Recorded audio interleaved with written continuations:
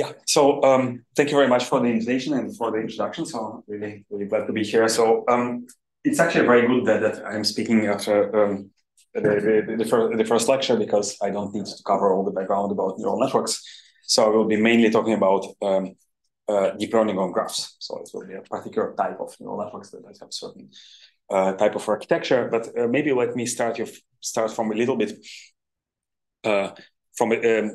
of historical background, and to give you a context about where graph neural networks come from.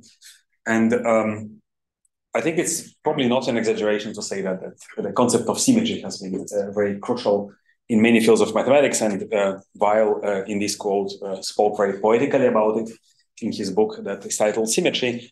And it's a geometric notion, right, that goes back to ancient Greece. So Plato, for example, believed that symmetric shapes that we nowadays call platonic solids were the basic building blocks of the universe, which is not very far from how crystals are nowadays understood in the modern field of crystallography.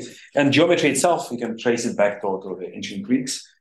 Euclid formulated in an axiomatic way geometry that we still teach as the geometry at school, the Euclidean geometry. And as you probably know, it had this kind of special postulate about parallel lines that more than 1,000 years, many illustrious mathematicians tried to prove to no avail, until the 19th century, where came the realization finally that you can actually construct other self-consistent geometries that do not rely on the postulate of parallels. And this created an entire zoo of different geometric constructions that somehow were disconnected from each other.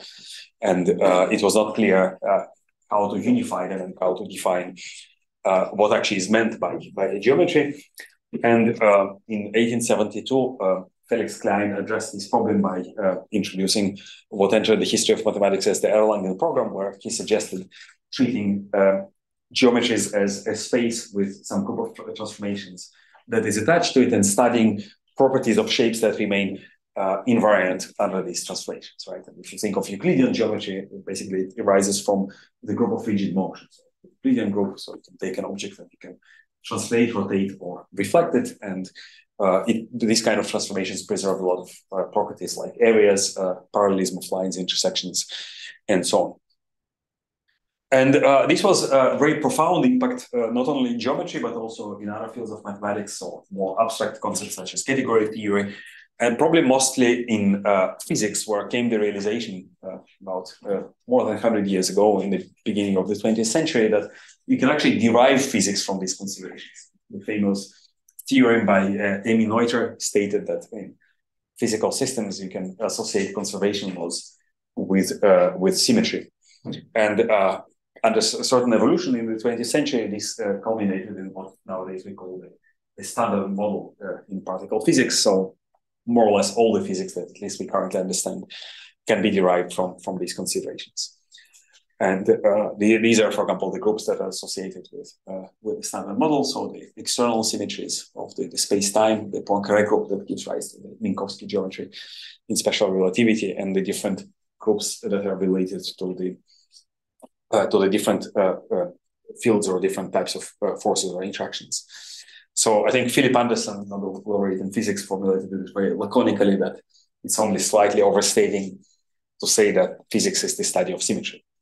Now, what does it have to do with deep learning? So there is at least one analogy between the situation that happened in geometry in the 19th century before Klein, and the situation that we also have historically in the field of deep learning, is this zoo of different architectures that were developed for different types of data from different considerations, even by people working in different fields. Like, for example, convolutional neural networks that were developed for image analysis in computer vision, or recurrent neural networks that were developed for the analysis of time series and sequences. And it's not clear what is the common denominator of these problems are. So the idea of geometric deep learning, and with Peter and other collaborators, we wrote a big paper that eventually will become a book, that we try to approach similarly to Klein's Erlangen program, these different architectures from the perspective of group theory. So we want basically to bring geometric foundations that allow to derive from the first principles existing architectures, as well as invent new architectures for different new problems. So if we look at the problem of supervised machine learning, right, and David covered it very nicely in his talk. So in a very simple setting, we have some input space, let's say images of, let's say, cats and dogs, right? So in this case, it's a binary classification problem. And we want to apply some black box to these inputs and produce, in this case, binary labels, right? So we are basically talking about some high-dimensional function approximation problem, right?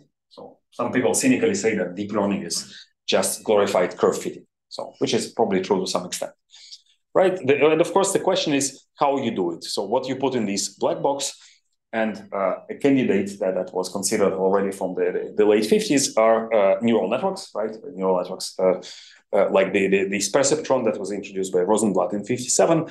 So we know about these neural networks that if you connect just two layers, you get a property that is called universal approximation. So any continuous function can be approximated to any desired accuracy, right? So basically, they're extremely expressive. They can do more or less anything you want. Probably they can even bake a pie, right? So it's just enough to have two layers. The problem, of course, that these kind of results, they are not they're kind of existence theorems. They don't tell you how to do it, right? And of course, the big question is how many neurons you need in such neural networks, and how exactly to choose their ones, right? So it doesn't really provide a constructive answer. It just tells you that such an architecture exists. The problem is that if we look at how to approximate a function from a finite sample of training examples, we have, of course, infinitely many possibilities, right? So we need to introduce some kind of assumptions about our functions, what mathematicians call regularity, and we soon discover that the standard notions of regularity that are typically assumed in approximation theory, such as Lipschitz continuity, do not work well in this setting. So if I take very well behaved, very nice functions such as Lipschitz continuous functions, and I increase the dimensionality of my input, I will see that they don't scale well with the dimensions. So the scaling will be exponential, and basically I will get meaningless results. I can make statements like that to get an approximation error of epsilon. I need something like 1 over epsilon to the power d, where d is the dimension of samples. And even for modest dimensionalities that we deal with in machine learning, maybe a few hundreds or a few thousand dimensions, these numbers will be huge. So they're not enough cat and dogs around to use them as examples. And this is probably best seen in computer vision applications where the input is an image. So you can see that I can just parse it as a vector and feed it into this kind of multi-layer perceptron neural network, but somehow we throw away all the geometric structure of the input, right? So if I give you the same digits just shifted by 1 pixel, you see that this vector representation of the input will be very different. And as a result, I need somehow to guarantee that the neural network will recognize these images in the same way, in the sense that it will produce the same output for all these shifted inputs.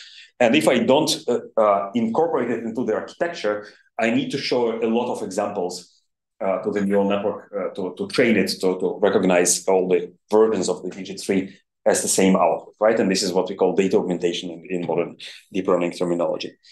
And this consideration, well, one of these considerations gave rise to a new type of architectures that became popular in computer vision, initially inspired by works in neuroscience about the organization of the visual cortex, which culminated in the classical convolutional neural networks introduced by Jan LeCun, and he probably can take the credit for making the first practical applications of these architectures in the context of computer vision.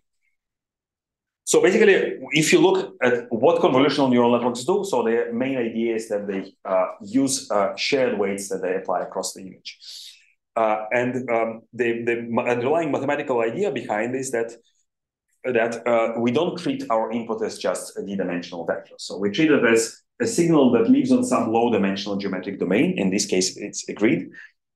And with this domain, we can associate some symmetry group, for example, the group of translations in this example, right? And basically, the translation group acts on points on the domain, and through some representation, it can also act on signals on the domain. And then what we require from our architecture, from this box that is that I write here and call f. So that's the function that we are trying to implement as a neural network. We want it to respect the symmetry in some way. And the way, what I mean by respecting, either in the form of invariance or equivariance. So I want the function to provide the same output, no matter how I transform the input by the group, or I want the output to be transformed in the same way, right? And this basically gives a very general blueprint to design deep learning architectures. So we have these 4 different objects. So we have the domain, we have the symmetry group associated to it, we have the space of signals living on the domain, and we have the functions that take as inputs these signals. And we can choose differently these different components, right? So for example, even for images, I don't necessarily need to stick to the translation group. I can think of, for example, also translations and rotations. The type of representation I use depend on the data. So for example, vector data or scalar data, they will typically transform differently. The group will act on them in a different way. And then the functions that are implemented as a neural network will need to respect invariance and equivariance. So the convolutional neural networks that I showed are one example. In this case, the translation group acts for the shift operator on the signals on the grid, and then convolution is the linear equivariant with respect to this group. What I will be talking about today are graph neural networks. So here the underlying symmetry is the permutation of the nodes of the graph. We typically don't have a canonical way of ordering the nodes of the graph. So any permutation or any arbitrary numbering of the nodes will do. And as we'll see, message passing is a way of implementing this symmetry. So it is baked into the architecture, and therefore the architecture is equivariant or invariant under permutation by design. And this is a broad idea, so we can apply this kind of blueprint to different geometric objects, whether it's grids, graphs, or maybe more exotic things like manifolds. And what we show in our paper is that you can actually see many popular architectures from this perspective. But today, as I mentioned, I would like to talk about graphs. And I don't hopefully need to convince you that graphs are interesting objects. So graphs are used as a mathematical abstraction for almost anything, from very small scales like molecules to very large scales like social networks, right? So any system of pairwise relations and interactions can be modeled as a graph. Now, the typical types of problems that we are interested in when learning on graphs are either graph level problems. So I give you a graph that represents, let's say, a molecule, and I'm trying to predict its physical property, like solubility or toxicity, which is a very common problem in virtual drug screening.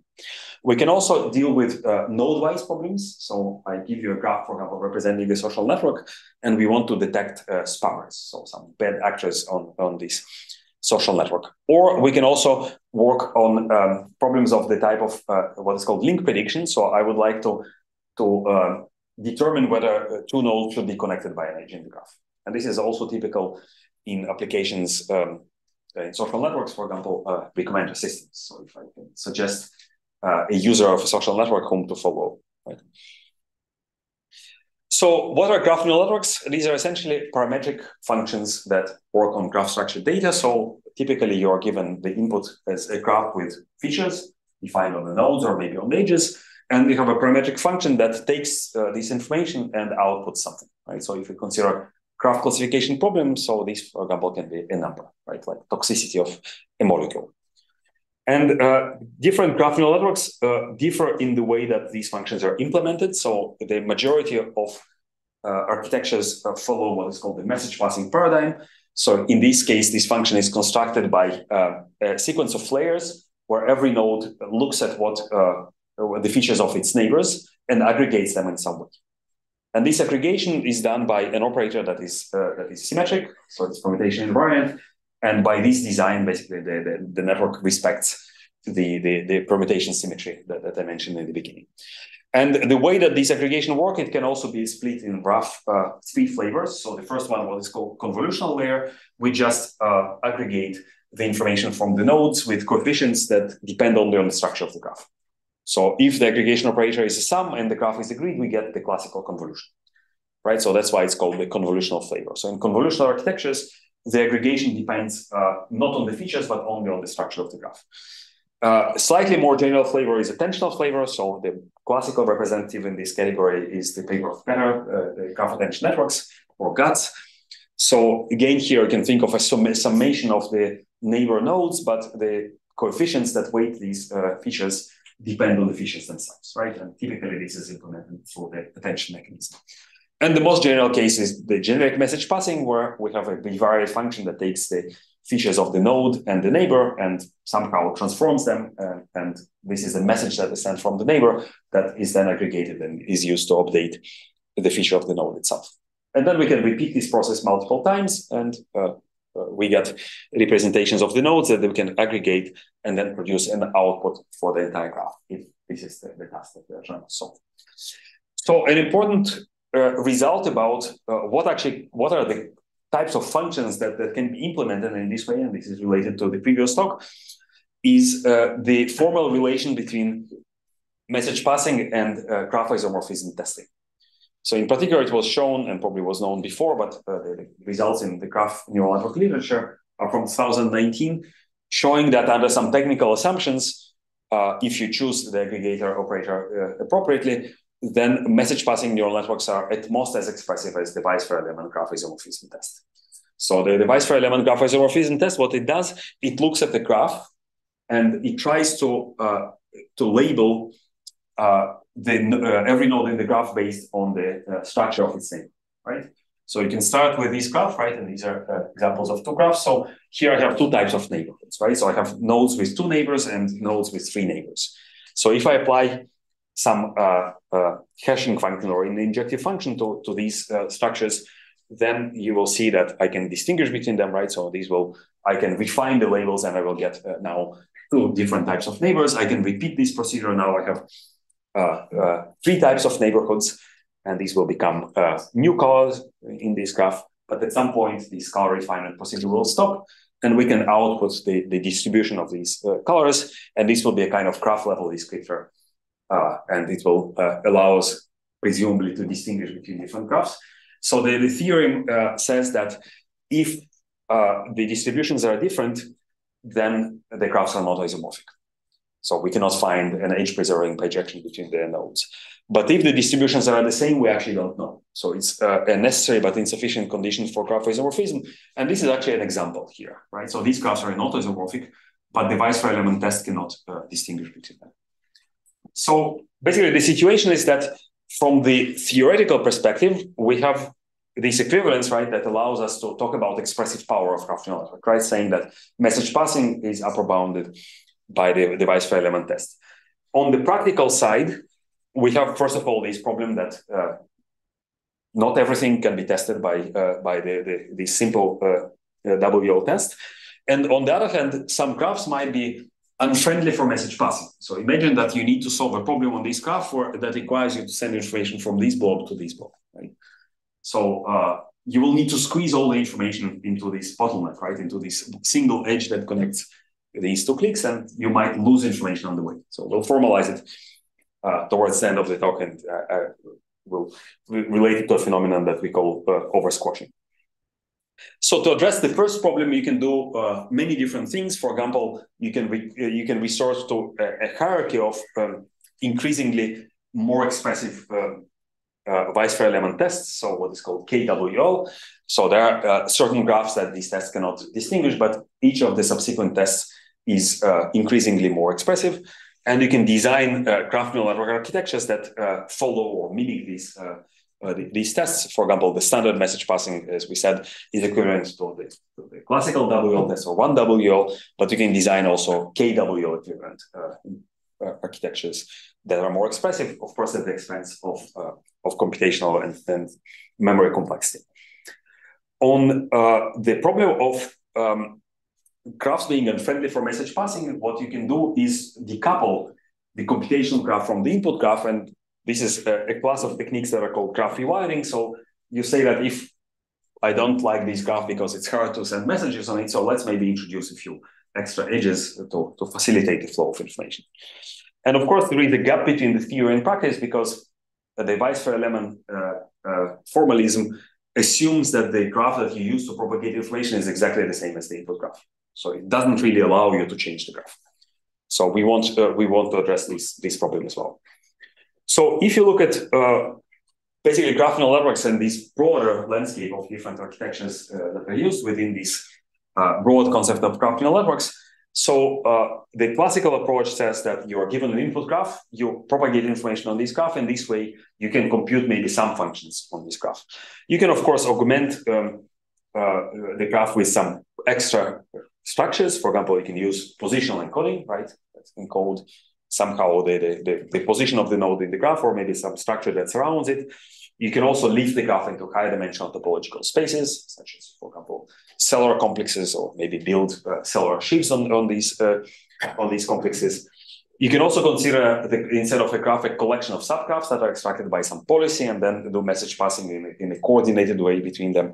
And this breaks this kind of local structural similarities that limit the expressive power of WL. You can also account for the symmetries of the data. So this is very common nowadays in molecular modeling, where your graph also has a geometric implementation. So we have continuous coordinates for the nodes. And this is a framework that was used, for example, in the DeepMind's AlphaFold 2. And finally, when the graph has regular structure like a grid, then basically some of these operations boil down to classical convolutions, as I mentioned. So the common mindset of these approaches is that somehow you introduce more structure. Either you make it up, or maybe it comes as some extra information.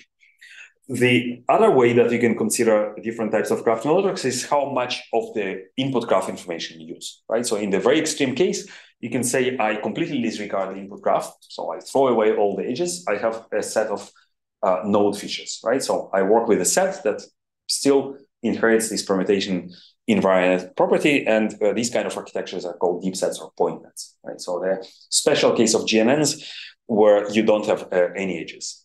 The other extreme is to say that I allow any pair of nodes to interact. So I have a complete or a fully connected graph, and then I learn the right graph or the right way of interaction from the task that I'm trying to solve. This is how transformers operate. And usually transformers are also coupled with positional encoding, at least in NLP applications, because some of the functions that you want to implement in, for example, when you try to translate text from one language to another, they do depend on position. So they're not necessarily permutation invariant. So somewhere in the middle sit these graph rewiring techniques that I mentioned. So you start with some input graph and you don't completely disregard it, but maybe you want to change it in a certain way. Okay, and we'll see exactly what would be a way of doing it. Okay, so that's the kind of landscape of GNNs. But if we take a step back and we consider other geometric objects that we can study under the umbrella of geometric deep learning. So you can think of grids, right, as a special case of graphs, or you can think of, for example, meshes that are graphs with some extra structure, right? So these are simplicial complexes. You can think of them as graphs, where you also have basically a notion of triangles. So if I want to implement some form of message passing on these domains, so on grids, I don't have any ambiguity, right? So on grids, I can canonically order all my neighbors because all the neighbors are structured in the same way, right? So I can designate, for example, these to be the first node, right? The upper neighbor, and then this will be the right neighbor. And this order can be fixed and applied to every node. On meshes, we have a different situation. So I can designate the first node and then order all the rest of the nodes in, for example, clockwise orientation. But then the choice of the first node is ambiguous, right? So I can do cyclic shift. So I can rotate locally my reference frame, right? And this has to do with the structure group of the manifold. So the local frames are defined up to rotation. And in graphs, as we've seen, any permutation works, right? So in a sense, graphs have the least structure out of all these different objects. So another distinction that you can see is that we can think of grids and meshes as discretizations of some continuous objects, right? So a grid is a discretization of the plane, for example, or a mesh is a discretization of two-dimensional manifold or two-dimensional surface. It's not immediately clear what would be such an analogy for graphs, even though there is an entire field of network geometry that talks about continuous versions of graphs, right? And there also is formalism of graph fonts and so on, but let's say it's less obvious. So what we would like to develop is some kind of formalism that would be a continuous version of graph in some sense, right? And this is the main topic of my talk that I would like to present today, is physics-inspired approaches for graph neural networks. And basically, for the rest of the talk, think of the following mental picture. So think of a graph neural network as a kind of dynamic system. So every node is a particle living in some d-dimensional space, and it follows a trajectory, right? So this red trajectory this is basically how the nodes evolve in this space, right? So it is some system described by a system of differential equations that is written here. X here collects the node features as a matrix, right? Assume that we are given some order to the nodes, right? So we need, of course, to implement everything in a way that is respective of the implementation symmetry. And theta here denotes the parameters, so there is a trajectory that controls this system of equations, right? So what is a neural network? We can discretize these layers in time. For example, we can take fixed time step, and basically this amounts to discretizing this differential equation, right? Now, what is a graph? In this case, the graph is some kind of complex function, right? So the nodes or these particles, they don't live on their own, they interact with each other. And for example, they can interact along the edges of the graph, right? So nodes that are connected by an edge will, basically the rows of these matrix in the system of differential equations will be somehow coupled, right? In some way that depends on the choice of this differential equation. We'll see that in some cases we can also consider it is a discretization of some space. So we can talk about partial differential equations where we discretize not only time but also the space. Okay, so and out of course, we can consider a zillion of different types of differential equations here. Probably the first most natural thing that comes to your mind when you consider propagation of something, right, of information or some property or some quantity on a domain is the diffusion equation, right? And this is also probably one of the first rigorous mathematical models that were introduced to study a physical phenomenon by none less than Sir Isaac Newton. That it was published in the Transactions of the Royal Society anonymously in 1701 in Leyton. And there he described an experiment and a mathematical model that nowadays we call the Newton law of cooling, that tells us that the temperature a hot body loses in a given time is proportional to the difference between the temperature of the object and the environment, right? So this is Newton's law of cooling. If we try to write it on a graph in a local way, this is how it will look like, right? So X here denotes quantity, let's call it temperature, right? So of the node itself. So here it is, right? So this is the blue is the self-temperature. Then the temporal derivative is the rate of change, right? And then the temperature of the environment is just the average of the neighbor features, right? Basically the nodes that are connected to the ice node by edges, right? So if I slightly rewrite this formula, I can write it like this. And what is written here is the discrete analogy of the gradient operator that takes information that lives on the nodes of the graph and maps it to the edges by just taking the difference between endpoints. And what is written here is the discrete analogy of the divergence operator. So the divergence operator is adjoint to the gradient, so it goes in the opposite direction. It collects information from the edges that emanate from a node, and then makes edge features into node features, right? So combined together, the divergence of the gradient or minus divergence of the gradient, depending on the convention, is called the Laplacian operator. So the geometric interpretation of the Laplacian operator is the difference between yourself and your neighbors. So this is what it does. And it appears that this kind of need to compare yourself to your neighbors, well, it's not only what we do every time in our life. This also appears in probably every equation of mathematical physics. So this, so Laplacian is really ubiquitous and very important operator. Now, and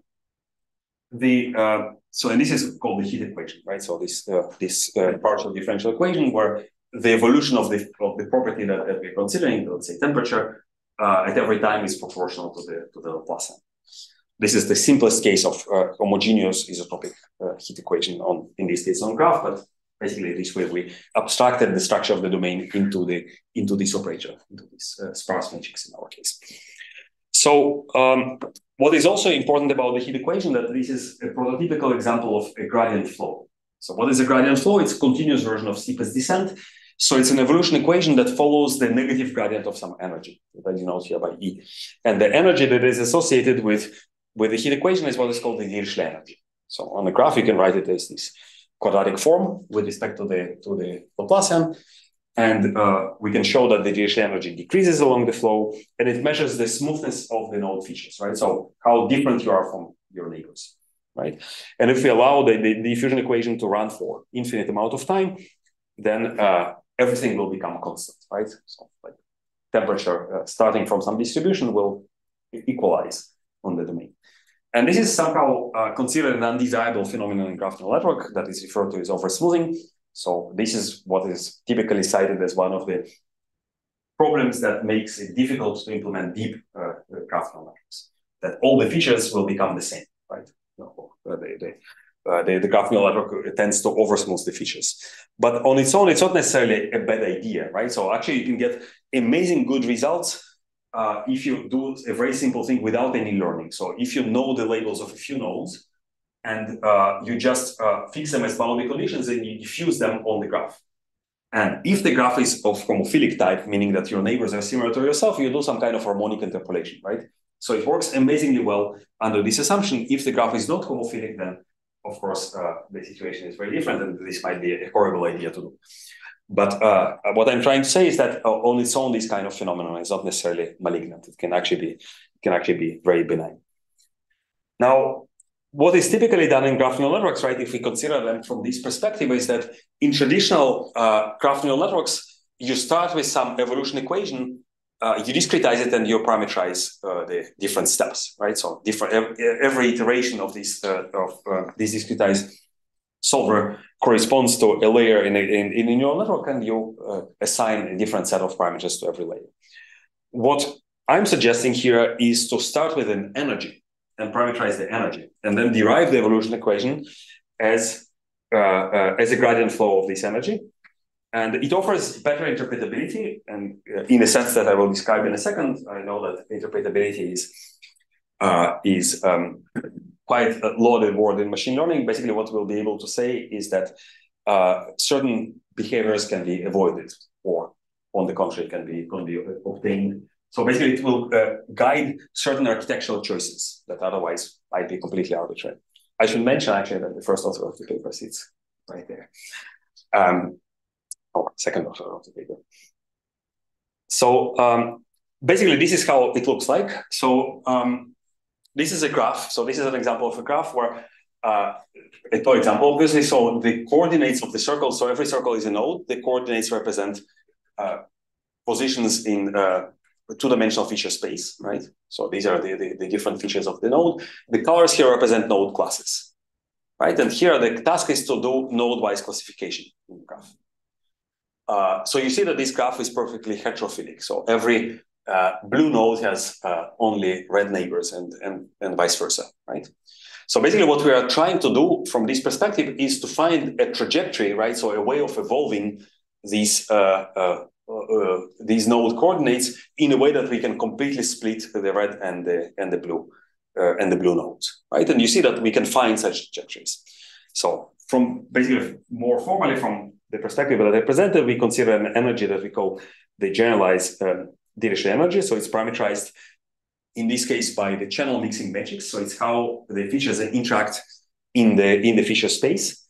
And we have two different types of interactions. We can have attractive interactions that happen along the positive eigenvectors of W, and repulsive interactions along negative eigenvectors of W. And this is the differential equation that corresponds to this evolution. So this is the gradient flow of this energy. So you see that if you consider it from the perspective of a graph-neural network, when you discretize it, it's a graph-neural network of convolutional type, right? Why I'm saying that this is of convolutional type? Because the way that you propagate information is in this matrix A. And this matrix A depends only on the structure of the graph. So it's some normalized adjacency matrix of the graph. It's not dependent on the features, right? So I always have the same way of aggregating information for my neighbors that is independent of who my neighbors are, right? So this is important because the folklore states that convolutional type graph-neural networks are unable to cope with these kind of settings where the graph is heterophilic. And the result that we show in the paper is that this kind of a linear graph diffusion, right, what we can call convolutional type GNNs, with appropriately designed channel mixing matrix W, and the specific requirements is that it is symmetric. That's to guarantee that it's a gradient flow, and it has sufficiently large negative eigenvalues, so we have enough sharpening, right? So the repulsive interactions, we can think of them as sharpening. You can probably avoid oversmoothing, right? So basically, the result is that actually the folklore is wrong. So we can work with heterophilic graphs, and this is an example. So this is a two example of a citation network that is called Cora. We can control continuously the level of homophily. So going from situations like this, where the graph is totally heterophilic, to situations like this, where the graph is totally homophilic. And you can see that here we have two extreme cases. So one is what is called GCN. So it's a very simple architecture that just averages your neighbors, right? So it works very well in homophilic cases. It works extremely poorly in heterophilic cases, right? You're averaging information from neighbors that are completely irrelevant, right? So they have different label. Another alternative is to completely ignore the structure of the graph and just do node-wise classification with a multi-layer positron at every node. So you see that, well, of course, it doesn't depend on the level of homophily, but it loses important information about the structure of the graph and the relations between different nodes when the level of homophily is high, right? So somehow you want to take the benefits of both worlds, right? So you want to work as well as a graph neural network, but to degrade gracefully when the graph becomes heterophilic, right? And that's exactly what happens here with this architecture that is based on the gradient flow. Now, so far this was homogeneous diffusion equation, right? So well, it has this extra thing of channel mixing, but basically the way that the speed of diffusion at every point doesn't depend on the position on the domain, right, or the node of the graph. And an analogy, if I take an image, right, and I subject it to this kind of diffusion equation, this is what I will get. I actually have a closed form solution for it on grids. You can describe it as convolution with the Gaussian, where the variance or the standard deviation of the filter increases with time, right? So if I run the diffusion to infinity, then the Gaussian will become infinitely wide, right? And I will just end up with the average of the colors in the image. So if you look at the kernel of this filter, it looks like this, right? So it's symmetric and it's the same everywhere. Of course, this is not desired, right? An image is, if this image contains some noise, so this way I will be averaging out the noise, I will be doing denoising, but I also destroy these sharp discontinuities in the image that are important for visual perception. So in the 90s, in the computer vision and image processing literature, came this idea, I think initiating with Perron and Malik, that we need to do some form of nonlinear diffusion. Diffusion that is controlled locally, where the speed of diffusion controlled by an edge indicator, so a function that is proportional or inversely proportional to the norm of the gradient, right? So the stronger is the discontinuity, the slower the diffusion must be, or maybe potentially even stopping, or maybe even reversing the diffusion. So the kernel of this diffusion equation looks like this. So when I have approximately flat region, the diffusion will look like a normal diffusion, right? So the propagation speed will be constant. But here, when I come to a discontinuity, I will not be averaging pixels of different colors, right? So I will be averaging the black side of this edge, and here I will be averaging the white side of the edge, but not mixing different colors together. And this was a very powerful idea. You can also associate different energy functions to it, right? So in particular for these type of equations, it's the total variation. And there was an entire flourishing literature and community on energy-based variational and PD-based image processing. So it all, I would say, probably fair to say, wiped out by deep learning literature, because conceptually it's very appealing to say that I have some functional that describes how my image should look like, and then I basically evolve the image towards the minimum of this functional. In practice, it's very difficult to construct it for any image, right? So we don't really have a good model of how images look like. So deep learning that is data driven obviously is advantageous. So we try to reinterpret some of these approaches in the context of graphs, and we can consider a non-homogeneous diffusion on graphs, where now we have this diffusivity function that is learnable. So this is a parametric function that if you implement it in discretized way, you will get a graph neural network, right? So this is how it will look like. So it's residual type of architecture. If you discretize with explicit forward Euler iteration. And under some normalization assumptions, you can actually show that what you reproduce here is exactly the graph attention architecture with symmetric attention in order for it to be a gradient flow. So basically, you see that we can recover some classical graph neural architectures as special instances of the diffusion equation. Now, what I promised you in the beginning and I didn't show is we wanted a continuous model for graph neural networks. So far, the only thing that was continuous is time, right? So we replaced layers with the continuous time variable. So you can say, well, not a big deal, right? So what's the point? And if I go back to how diffusion looks like in images, right, to make it more intuitive. So the way that we can discretize a diffusion equation on a grid, there is no really canonical discretization of the Laplacian operator, right? So here are three possible discretizations, right? Or any convex combination of them, because the operator is linear, is also a legitimate discretization of the Laplacian. So what I'm trying to say is that we don't really have canonical computational graph in this setting, right? And that's exactly towards the idea that we can, and sometimes we should, decouple the computational graph and graph neural network from the input graph, right? And again, the analogy that we want to take here is it's inspiration from image processing literature. So instead of considering the nonlinear diffusion equation that we've seen here of Perron and Malik, we can consider a non-Euclidean diffusion equation where we think of our image as a manifold that is embedded in a joint positional and feature space. So this was beautiful work of my PhD advisor, Ron Kimmel, and his collaborator from almost 30 years ago in the 90s. And basically, by considering the image in this way, right? So if you have an RGB image in this model, it will be a two-dimensional surface in R5, right?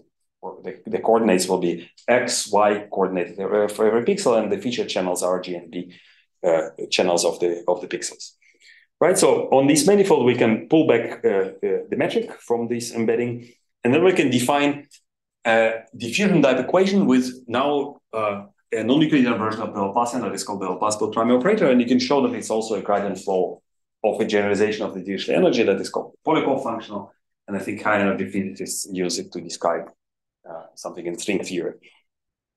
So if you apply this idea to a graph, now we have every node has two types of coordinates. So it has the feature coordinates and some positional coordinates. So, and these positional coordinates can be more or less anything. What is your favorite positional embedding of a graph?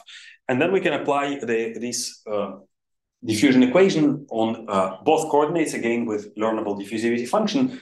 And if you break down these joint coordinates, the evolution of X is the standard feature diffusion. The evolution of U, you can think of it as some kind of soft version of graph rewiring, right? So if we have two nodes that come closer together in this positional space, and there is no edge between them, we might want to introduce an edge, so we facilitate the flow of information.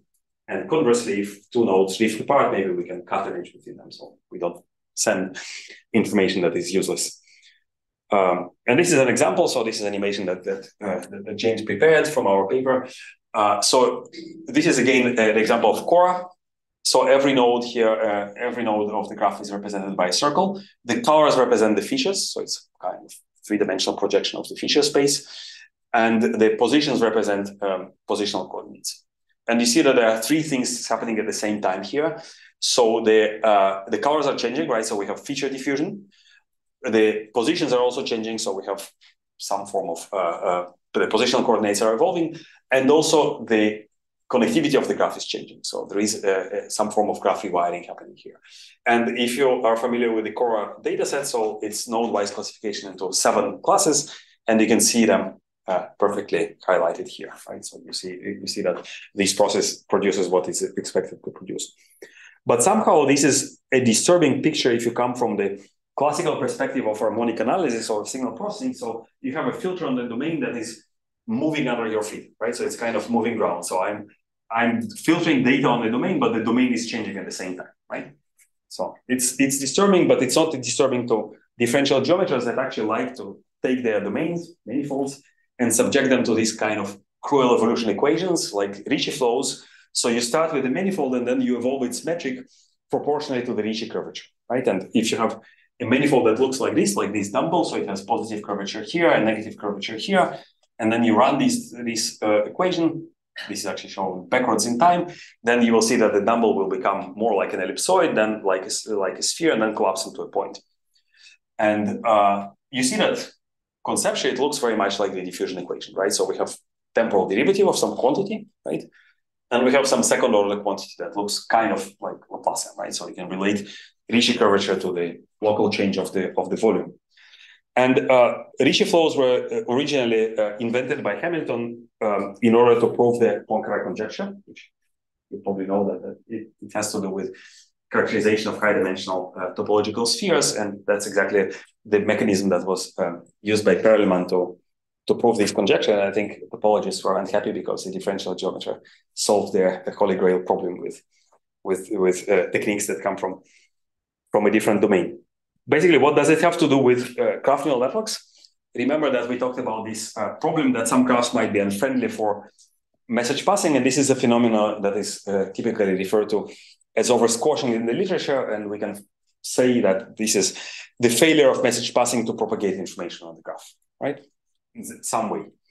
Now, here's an example. What happens in graphs like real-world graphs, like small-world networks or trees. For example, the volume of the graph grows very fast, right? If I look at the number of neighbors of the neighbors of the neighbors, it will increase exponentially. And oversquashing will arise when we have these kind of situations of fast volume growth.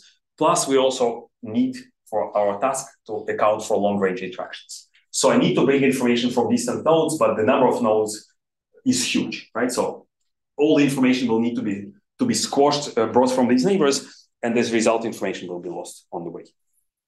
So basically, you can see that there are two different things that are mixed together here. So there is the graph topology, and there is the task, right? So I would like first to talk about the graph topology.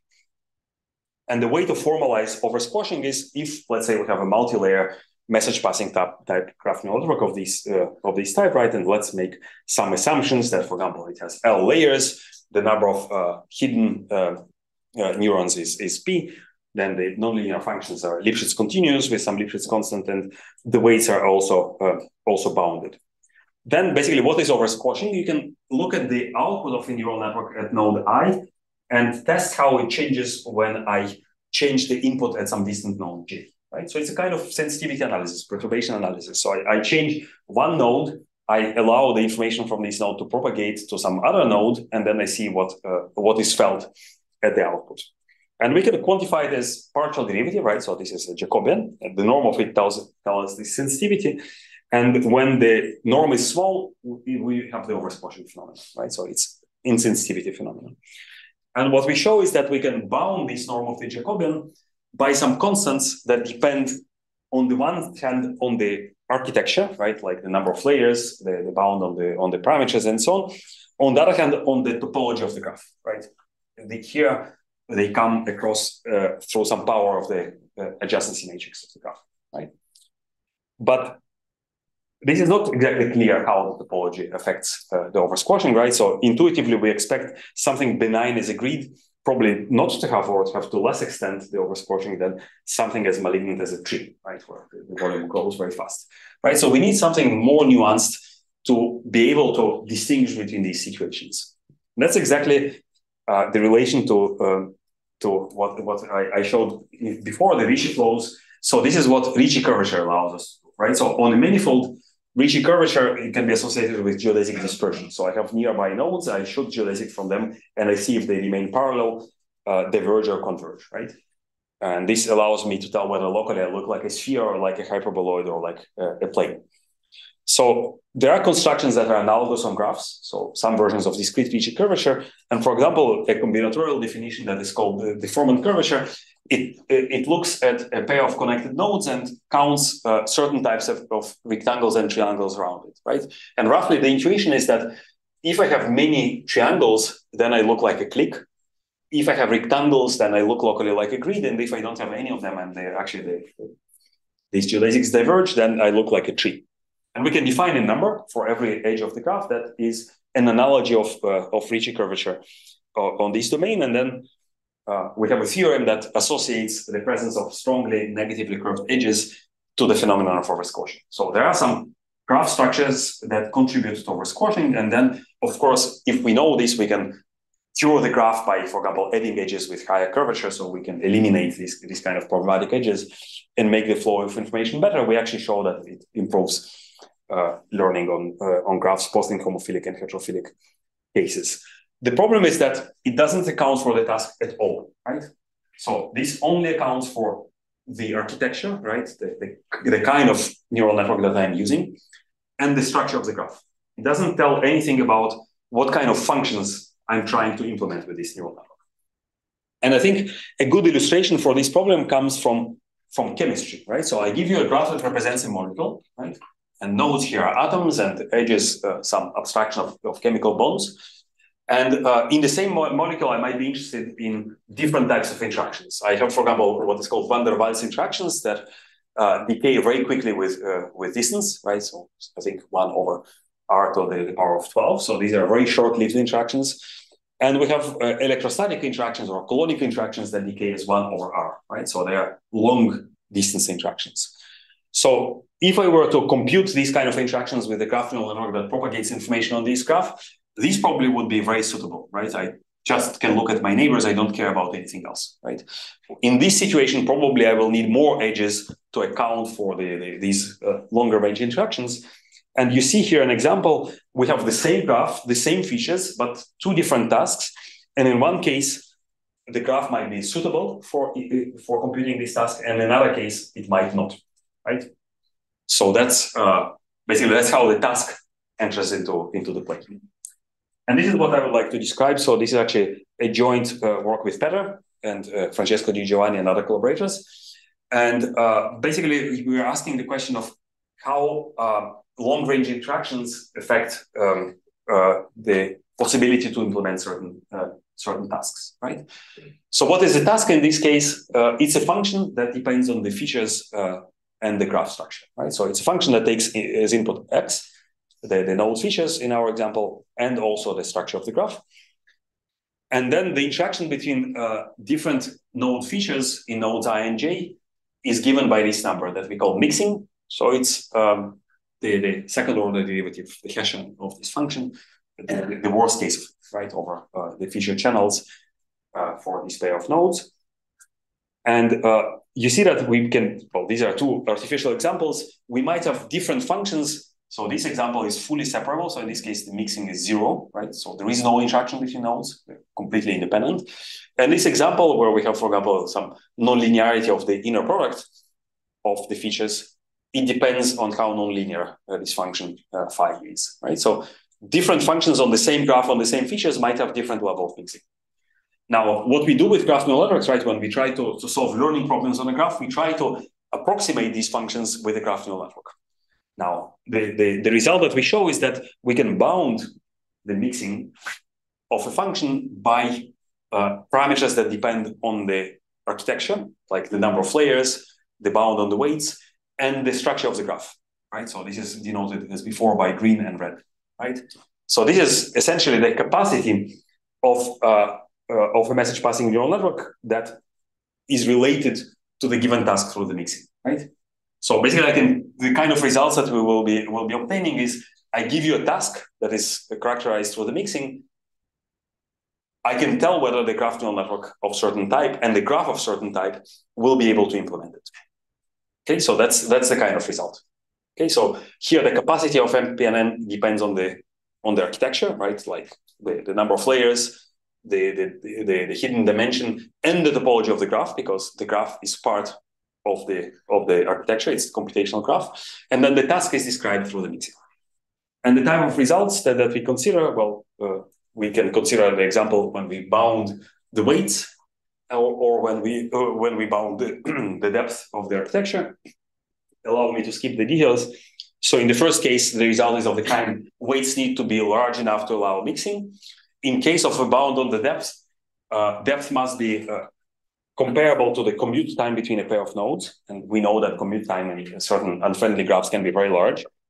So if we look at the rewiring approaches in retrospective, we can understand why they work, because most of the rewiring methods try to improve the commute time. And we can also come with impossibility results, because this commute time can be very large in some graphs. And the impossibility statements basically will be a kind of replacement for the Weisfeiler-Lehman formalism, and we can informally characterize the expressive power. The more formal definition is given in the paper, is when we have a message passing architecture with certain number of layers, and the number of layers typically is order of 1, right? So we don't want the number of layers to depend on the number of nodes in the graph. It cannot learn tasks that require certain high mixing among features at nodes with large commute time, right? So this is kind of impossibility statement. So we can characterize the expressive power in this way. So I should say that we completely leave out the problem of generalization, which is another important property of neural networks.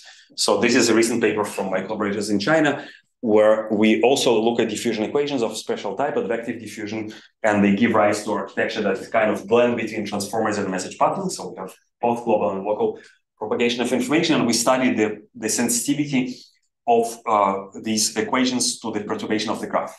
So we are interested in topological distribution shifts, and we show that this architecture is more favorable. So it actually works very well.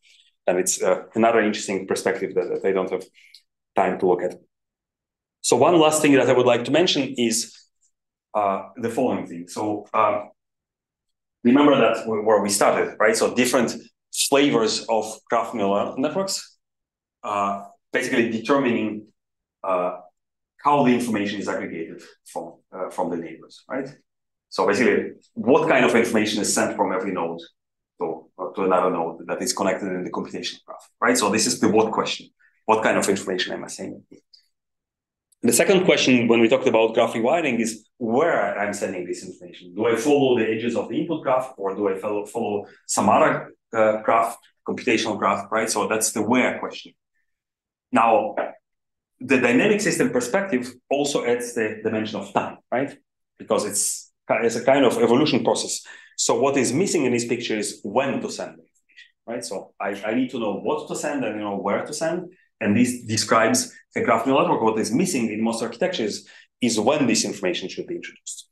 And in the following sense, so if I look at a classical message passing neural network, and I need to send information from the red node to the green node, it will take me 3 layers or 3 iterations, right? So it will first propagate to the neighbors of the red node, and then from there to the neighbors of the neighbor of the red node, and only there it will hit the green node, right? So it will take some time for the information to propagate on the graph. On the other hand, in transformer type architectures, in graph transformers, all the nodes are accessible at once, right? So I can send the information from the red node to the green node in one iteration, in one step. Of course, it might be overwhelming amount of information, and it's mixed and entangled with the other features of other nodes. So it might be disadvantages, and of course, the computational complexity of transformers is very high. So we can do instead is dynamic rewiring, where we can introduce this extra information gradually. So we densify the computational graph, not at once, like in transformers, but we do it in a step-by-step way. And we can also delay this information in time. And this architecture that we call GRU, so that was work of my PhD student at Oxford.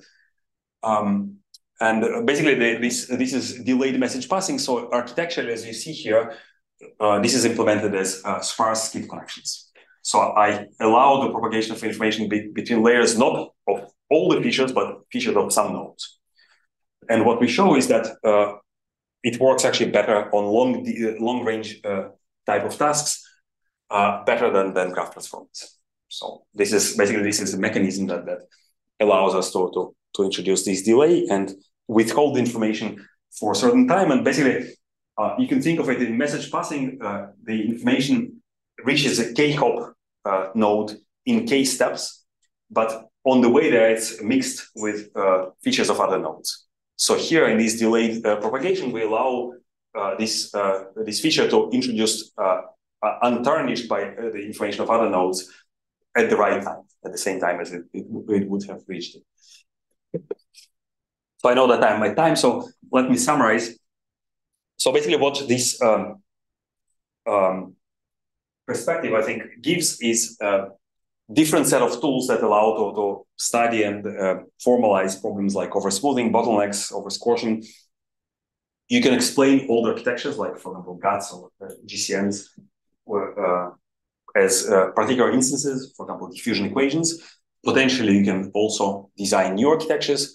Within the same class of architectures, you can make principal architectural choices, like the example of gradient flow. So it's convolutional architecture, but it has symmetric weights. It has residual connections. So basically, you don't need to learn this. You can incorporate it, and you can guarantee certain properties. So it provides theoretical guarantees, for example, of lack of oversmoothing and so on. Interesting, probably results on stability and convergence that can be leveraged from numerical analysis literature. There are deeper links to other fields that are less known in GNNs. So what I didn't show, for example, you can do more interesting diffusion equations on cellular sheaves that are constructed on top of graphs, or maybe more general cellular complexes. And the diffusion equations there have more expressive power. So you can also use this framework as an alternative to the Weisfeiler-Lehman formalism to say that basically how many node classes you can separate by means of this diffusion. And then we talked about this important difference between the input and the computational graph, and not every graphs are in the same way friendly for propagating information. So rewiring is a mechanism that allows to cure this problem by telling not only what kind of messages to send, but also where to send them. And then the important perspective of dynamic system is that also the time when the information is introduced matters. So I think I will stop here, but I should say that this is, I think, just the tip of the iceberg. So we did a little bit of works in this direction, and of course, other people and our collaborators. So I think I find it very promising. So it's an interesting direction that hopefully some of you will explore in the future. Thank you very much.